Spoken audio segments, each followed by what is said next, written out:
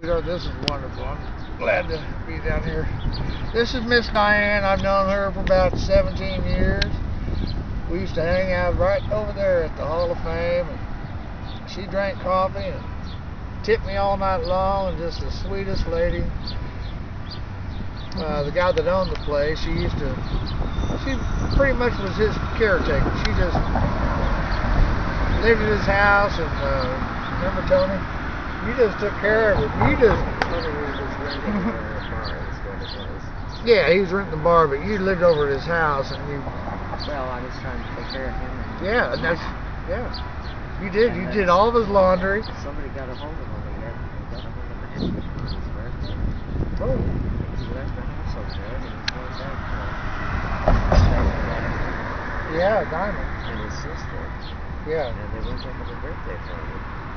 And when they went to have a birthday party, somebody took a big chocolate cake for him. Yeah. And he ate, I guess, about half the chocolate cake, and all of a sudden he had a heart attack and died. Oh, so Mac died after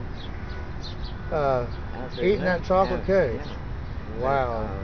Who told you that? Well, you know what? I'm going to tell you. Tony did, because he came back and he was... Tommy Barnes? No, Tony was in shock. You know what? It wasn't. Back after It wasn't that. No, I'm gonna tell you what it was. He thought the world of Mac was. You know what? You know what happened? Do you want to know what really happened? Do you want to know the truth? Well, somebody gave him a shot.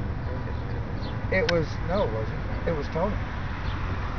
Diamond tried, but Tony ended it up, and it was that bad batch out of Arizona that Bill Ames died on too. Tony's the one that gave him the shot. Tony's the one that killed Mac Nicholas. I'll say it right here. I don't want to be controversial, because there's no controversy. They shot him, right? Yes, he shot him up with that stuff. When they came back, we said we're doing no wrong. We're downstairs. Yeah. Anyway. They just went to have a birthday party for him. Happy Father's Day, everybody. Yeah, it wasn't. They had a birthday party. They took him to the greatest guy that could be invited to his birthday party. They took him to Jesus. Tony Wade took Mac Vickery to meet Jesus. here I say it. But there's a million things I could be doing. Probably a million things I'm going to do, as much as I can do with this.